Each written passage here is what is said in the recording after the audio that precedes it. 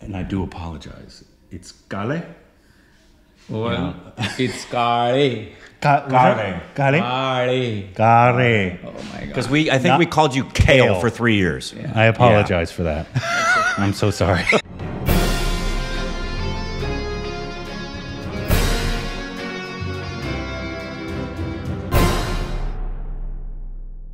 Hey, welcome back to our stupid reactions. And we're with Mahesh Kale. Kale. The incomparable Mahesh Kale. Who we just were blessed to see live. Yes, we a were. few minutes ago. You are our second technically, our first Indian kind of concert was with the Ustad Zakir Hussain, but he was with a guy playing like a cello and then a guitar. There were no vocalists. You are our first ever Indian classical concert. Yeah, lovely. And it was I don't know if there's it felt kind of like a 3-hour reaction because I felt how I do after reactions, almost speechless because you don't need me to tell you this, you're really talented. But Mahesh is currently doing a United States tour, your first, correct? Yes, I mean, I've performed in many places, but Right. I haven't been on an extended time on the road, so to say. Yeah. I've always wanted to do this. I'm like, why not? Yes. And so I will put the link in the description below so you can go buy tickets because you absolutely need to buy tickets to go see this wonderful concert. While we're on that subject, what are the differences between an Indian audience in India and an audience in the United States? What would be the big differences, if any? Well, not many differences. Mm-hmm. There's some differences because there is anticipation of familiarity for the Indian audiences, and then there is anticipation of mysticism for the Western audience because they don't know what to expect. Right. So they are ready to go somewhere they don't know, but they know they are probably going to feel good. While these are visitors that have been to the city a few times before, that they know we want to go there and there and there. So when the anticipation is relinquished, they feel good. Versus in the West, when people are coming for the first time, they feel like they are more kind of trying to see where they are going to be headed to. Yeah. Is each concert different in many ways or in small ways or a little bit of both? Many ways. Many ways? You know, the same river doesn't flow twice. So Yeah. We don't breathe the same air twice. So Indian classical music is very spontaneous. It's like you cannot decide what you will crave to eat a month after. So it's just in the moment. So I like to surrender myself to the moment. Yeah. And whatever inspires me, I go and start singing. Yeah. So you have a insane range. Oh my goodness. We didn't really understand it till we got to hear it tonight. At least we think we heard the full range. And I'm not a musician. Rick is a musician. So what would your range actually be if you know in terms of like? And we will think about that in terms of Western. You probably can sing bass and tenor. I don't want to sound philosophical, but I think it is, my range is enough to experience, but not enough to express. Oh, wow. But note for note, because our only understanding would be in Western understandings of that, the notes I heard you singing would be within the range of the notes a bass would hit, and they would also be in the range that a tenor would hit. Yeah, I mean, I was trained to do a full 3 octaves. There you go. That's what I can do. Yeah. But it's something If it's to on behold, not to display. So Right. I don't always. It's nice. Sometimes I'm like, oh, let's go low today. That's what I felt like today. Right.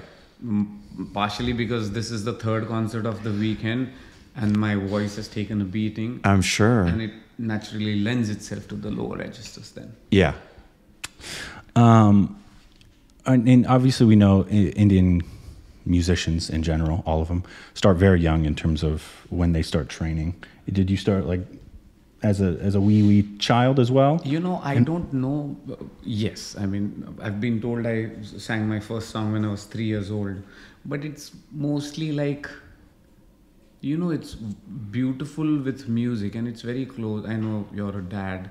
You know, the baby learns the language just as sounds, and after they actually learn the words, they start deciphering what those sounds actually mean. Until then, the sounds are just associations. So I have started to learn music since it was just an association to me. And then once you start learning the language and the grammar, that association starts making a little more sense. That's basically how it was. Yes, I started young. My mother was a singer. She was a homemaker, but she was very passionate about singing.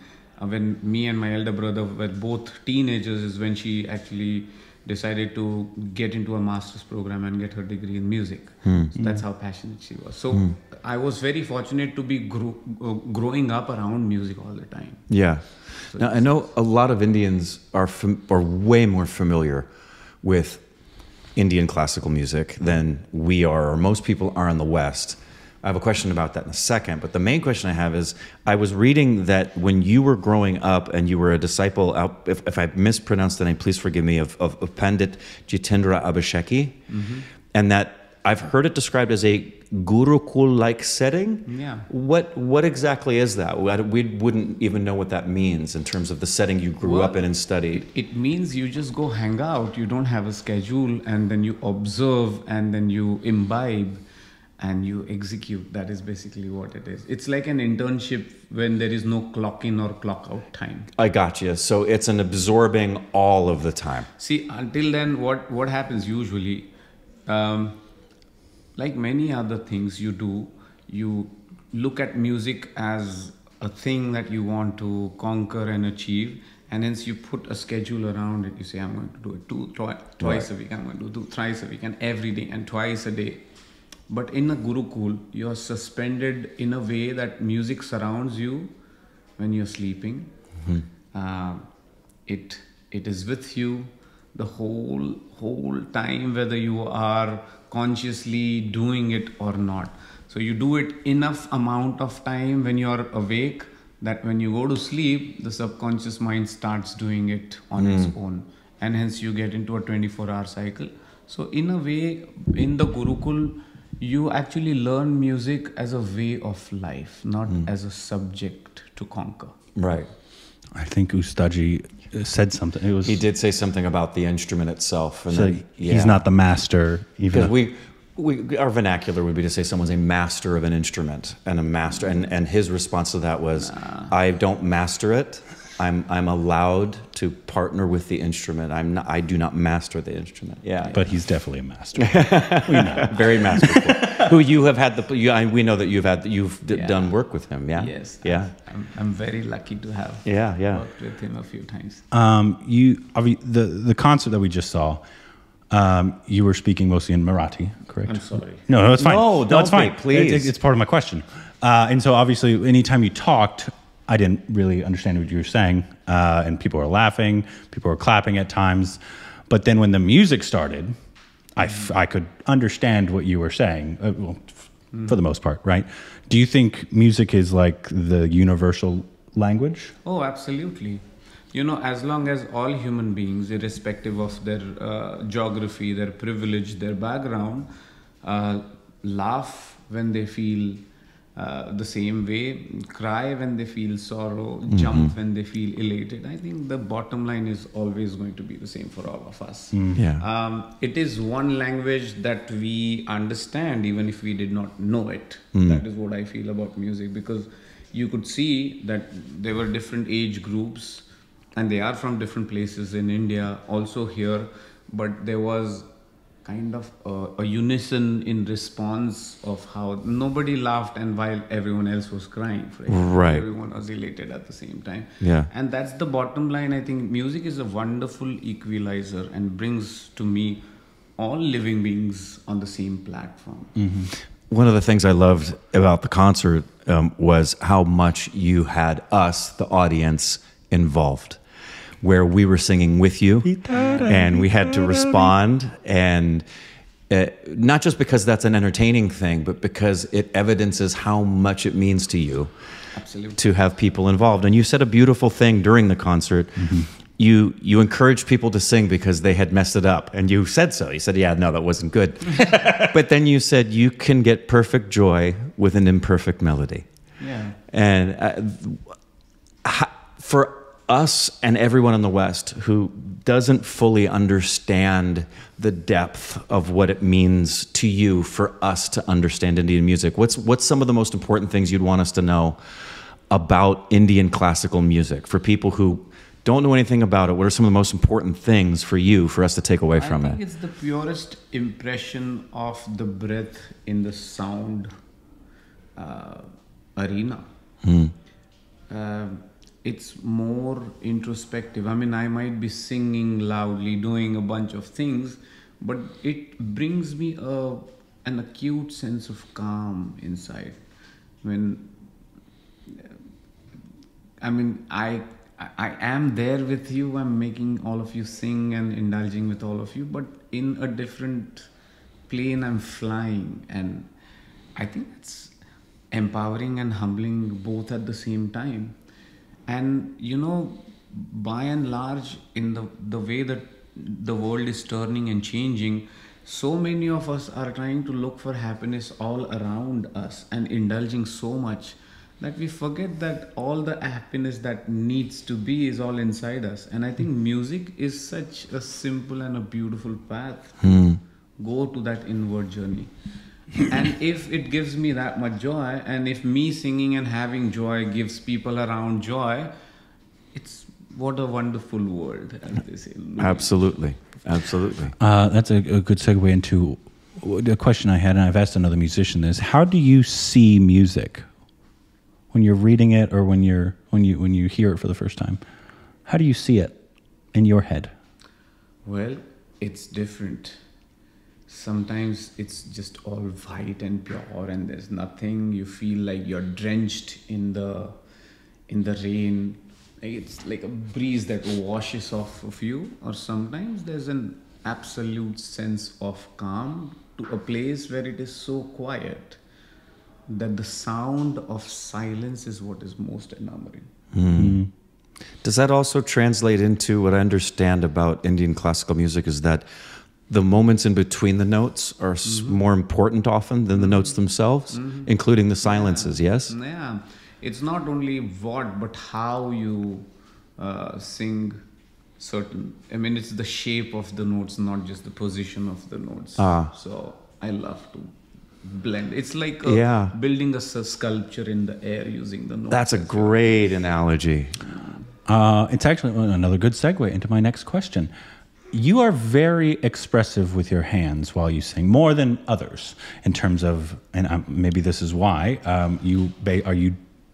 you directing the music or like how to come out? Like when you're pointing, it goes like that. When you're doing, I forget what it's called, but that thing, you're spinning your hands. Yeah. What is that? Just part of your training? Well, one, I don't know that I'm doing all that. Thank you very much. Right. Yeah. But so again, at the risk of sounding philosophical, please do. The mind is what is playing your body as an instrument, where the lead is being taken by your voice, and then it all comes together with your body. So it's almost like my hands, my gestures are the accompanying instruments to my voice. And my mind or my soul is playing this whole instrument together. So just like you have the drums and the melody accompanist, I think somehow my hands and my face are trying to accompany the music that flows through my voice. That's probably would it be comparable, say, to an electric guitarist makes facial expressions while they play, so it's just the physical accompaniment happening through the expression? There's a beautiful scene in the movie Avatar where he goes and yes, attaches So it's like that. Once your mind attaches to your body, Yeah. and it just flows. And when it flows, you don't know which way the breeze is going to sway you, but you let it, because it's the most beautiful thing to experience. Yeah. That's what I know. I go unhindered. Yeah. If you talked to me off stage, I'm a little reserved. But on stage, I just feel possessed, and I allow. Now, I personal question, because I saw this on your website about who you've worked with. You worked with Pedro Eustache. Yeah. I know Pedro. Yeah, so when did you get to work? Yeah, well, sweet actually, man. It was in LA. There was something called grand performances where they block out the downtown. And they have different bands. So we were part of this, if I remember it correctly, Raga Jazz or something. Paul was on it. There was a cellist, there was a piano player, there was a drummer, and then there was Pedro. Yeah. And I bonded with Pedro because he's learnt with Hariji for a little while. And I love how he surrenders to the instrument. Absolutely, it does. That's something that we have in common. And he's a very sweet, kind, open. Yeah, that's wonderful. We've interviewed quite a few, maybe not quite a few, but a couple amazing playback singers or classical Indian singers. And like Chakraborty or people like that. And people get mad at us when we don't ask them to sing on camera. I'm not asking you to sing right now. I'll get mad if you did. Yes. After 3 hours of No. now. You've done enough singing. But apparently it's like very normal to ask Indian classical singers to perform for you right off the bat. But also I saw it in your concert, like you'll be just talking and then you'll go straight into music. Or like it felt like you just came into the venue and you started singing. Is your voice just always ready to go? You know, because of all the training? It goes back to the training where I said that music is a way of life. You know, the musical concert starts from the time you leave your home or whatever place to go for the venue. The breath that you breathe in with the consciousness of I'm going to the concert is actually where the concert begins.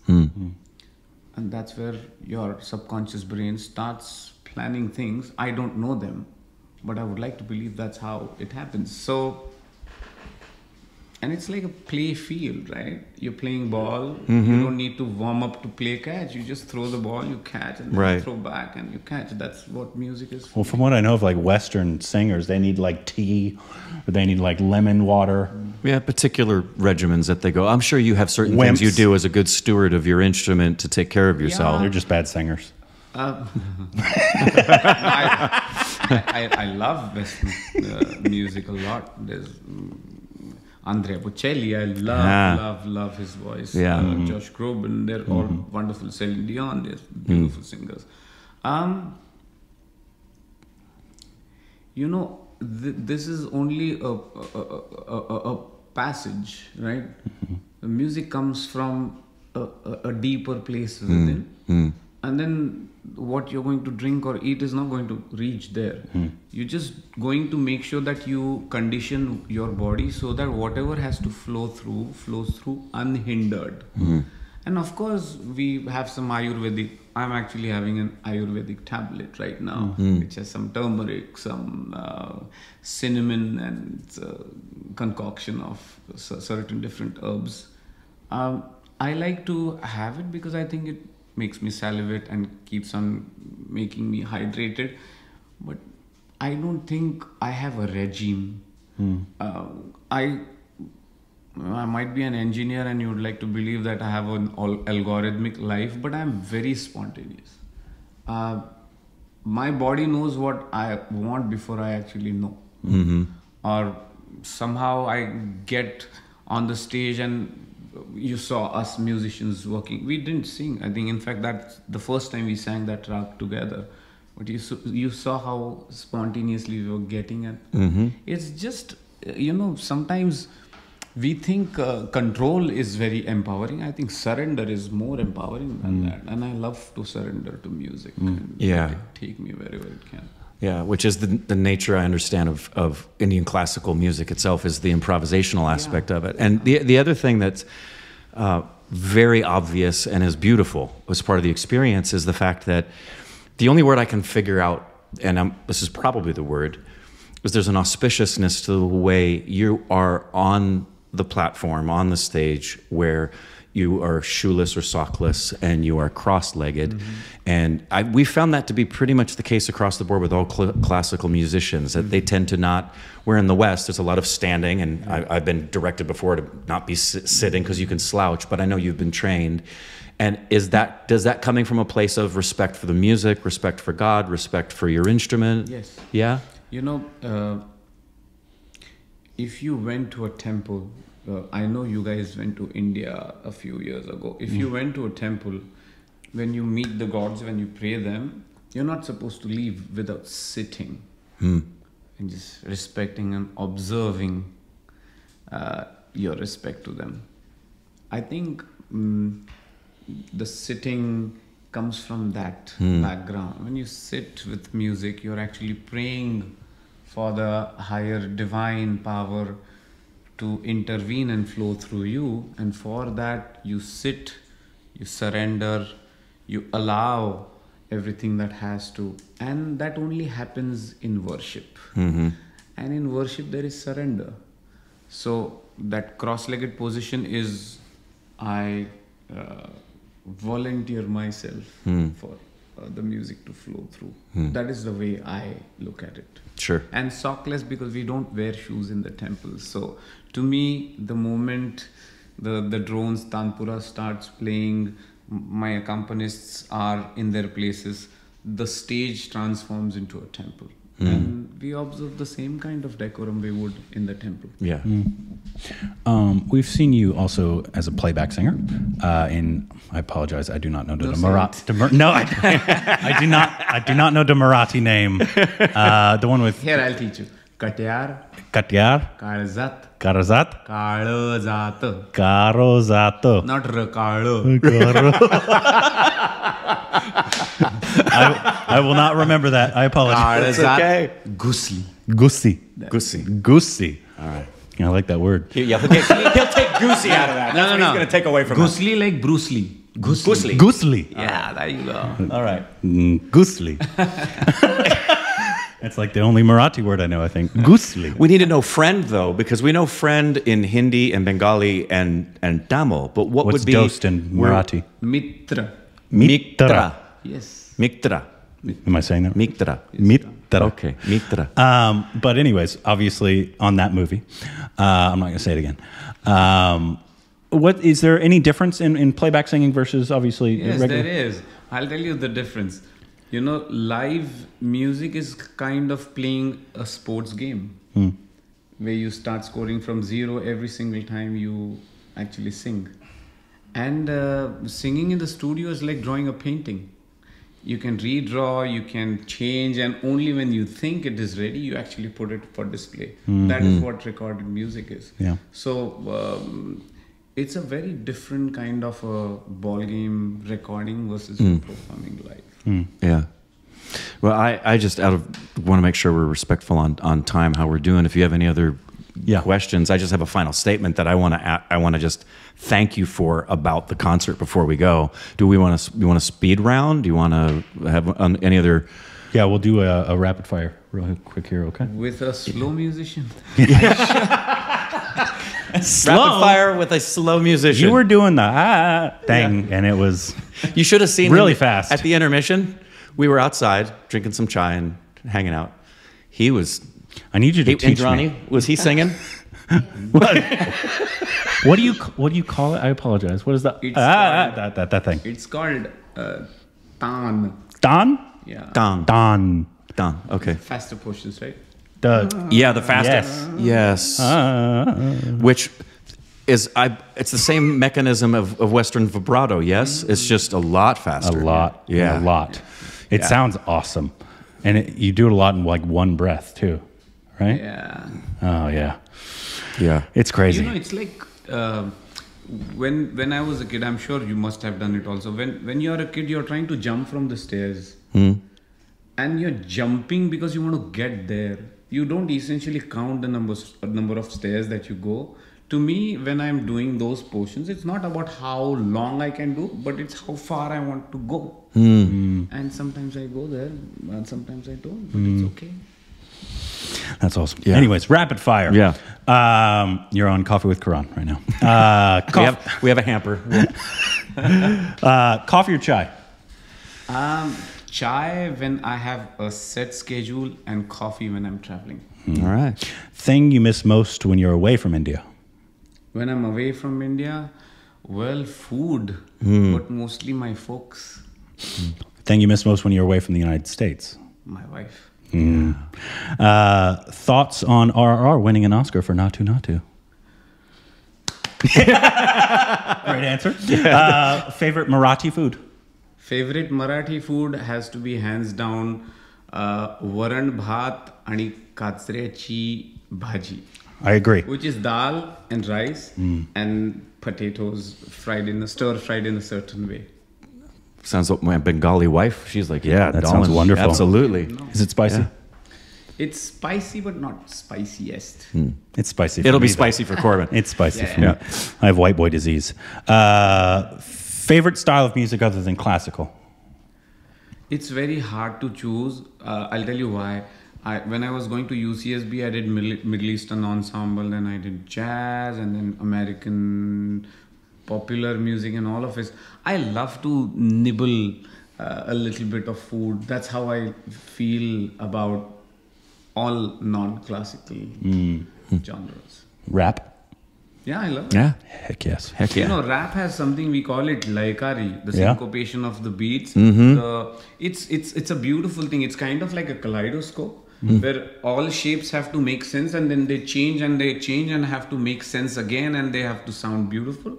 Great analogy. Yeah. Favorite Western singer, or a few? Andrea Bocelli. Favorite Indian actor? Favorite Indian actor? Shah Rukh Khan. Besides yourself, who is the greatest Indian singer? Oh, I'm not even close. Give me a three. It's got to be my Guruji. I can't see anything beyond my Guruji. He's got to be. I mean, I don't think I can compare anyone to him because the way I feel about him, even when he's not singing, is so musical. He's like very musical, but there are too many. I mean, I can't name three, but if they have to be three, Bhimsen Joshi ji, Lata Mangeshkar, Zakir Hussain. Yeah. How long can you hold your breath? Do you know? No, I don't. You don't hold your breath. Well, you have No, great breath support. Yeah. I use my breath to go as far as I want.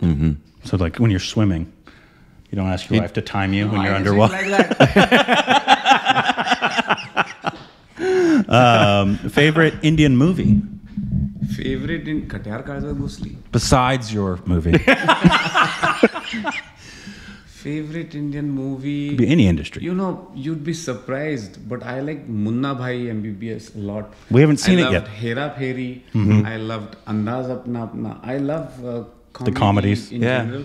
But I also loved Wednesday. There was a movie. Yep.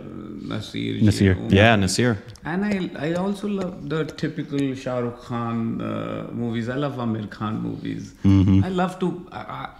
It's sad that I haven't gone to watch too many movies lately. I only am able to watch movies when I'm flying across. Right. And I'm not able to complete because I'm always sleeping. Sleeping. Yeah. I understand. And last, where can people in the United States go to buy tickets to your concert? Can that be done through your Can that be done website? through your website? Yes. Yeah. But Don't know the exact. I'll put it in the description. It'll Don't be worry. in the description. Don't It'll be worry. in the description. Did you want to say something? Yeah, I just wanted to say, just as a closing point, that you had mentioned a few moments ago about the atmosphere in the world that we live in right now, and how the atmosphere in the concerts is so wonderful because you don't see in the world right now a lot of unity and kindness. And that is the one thing, even though we don't speak Marathi, and that was what everyone was speaking, there was a unity of everyone involved, experiencing the same emotions, being in the moment with you, knowing what you were doing and what the instruments were doing with you was just in the moment. And aside from the beauty of the artistry, one of the most beautiful takeaways from this is to have experienced 3 hours of humanity being unified and at peace and focusing on higher things and appreciating beautiful things. That was one of the most unexpected and beautiful things about the concert tonight. So thank you for that. Thank you so much. Yeah, of course. And I can't say anything as pretty as that. So thank you so much. You can just say Mahesh Kale and Katyar Karzad Gusli. Gusli. How do you say Mitra. no, goodbye in Marathi? Is there a word? You don't say goodbye. Oh, you don't? Namaskar. Yeah, namaskar. Punha bhetuya. Say, let me say, see you again. let me say something funny in Marathi. Okay. You go maybe Anything say silly. anything. Anything silly. You want me to make you sing something? Yeah, say something silly. And what should he would like to know something silly in Marathi that he can say. Or vulgar. Yeah, he likes vulgar things too. Okay, I'll tell you something. It's like a very village kind of. काय पाहुणं? Kai pauna. काय चाललंय? Kai sale. काय करायलायस? Kai, sorry. काय करायलायस? Kai kara. There you go. Thank you. He's going to he will memorize that. And he'll do it in intros. So thank you. Thank you so much. Thank you.